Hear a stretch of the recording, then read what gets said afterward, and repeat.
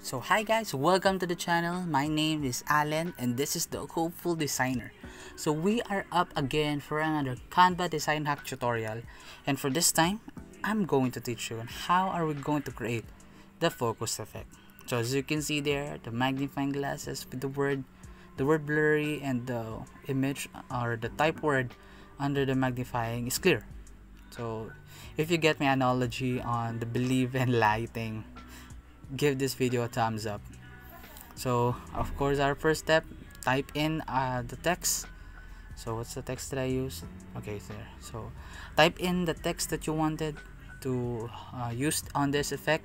So for this time, we're going to use the believe word. Okay, so okay, let's just put it on the middle, and then after that you're going to download it with a transparent background or no background at all.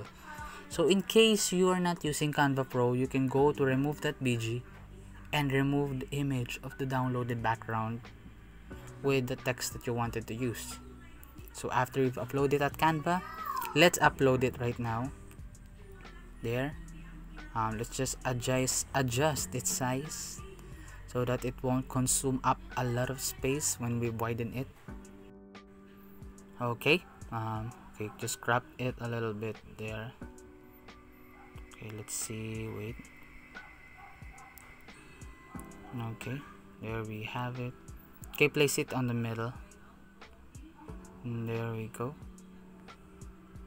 Okay, I'm the type of designer who's really into details in terms of sizes. Okay, so next step is go to elements and put a circle frame on the middle of it, or where the clear image you wanted to be. So for this time, I want it to be clear on the LIE word. Okay, and then for our first this is the third step already. So again, we're going to put the downloaded word on the frame.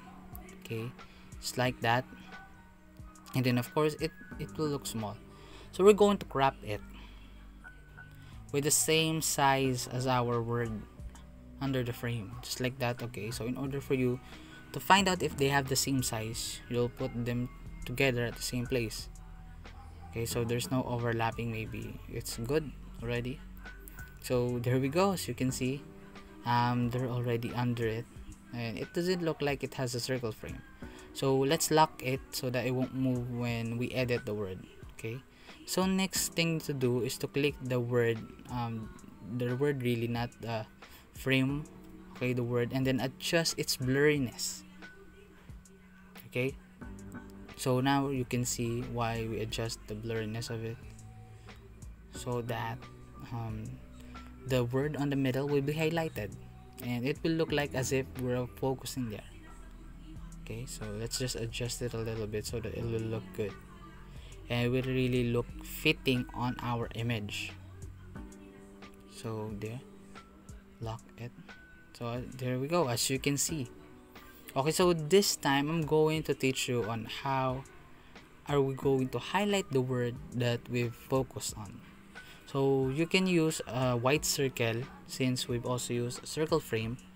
If you use a square frame, you can use a square element there, and just follow the steps that I'm going to do with it, as you can see there. Okay, I've removed a little bit the frame so that I can see where to put the circle. Okay, there, I've removed it so that I can measure where to put the circle element is, and then place it under it so that I can also place the word lie again, so I can upload it. See, I can't upload it, so I'm gonna put it under. There we go.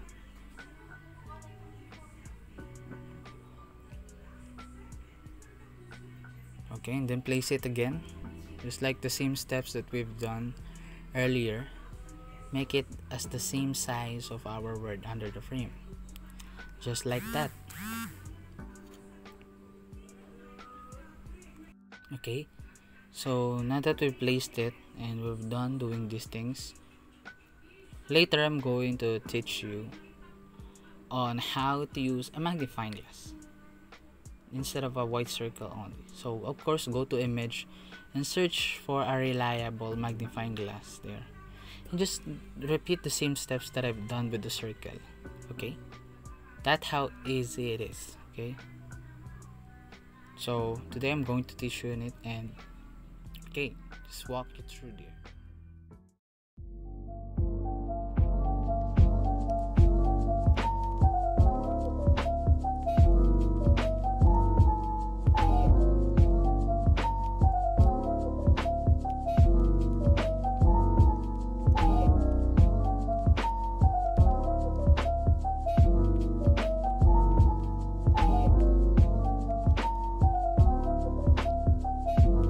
And that is how you put a magnifying glass on the middle of the word.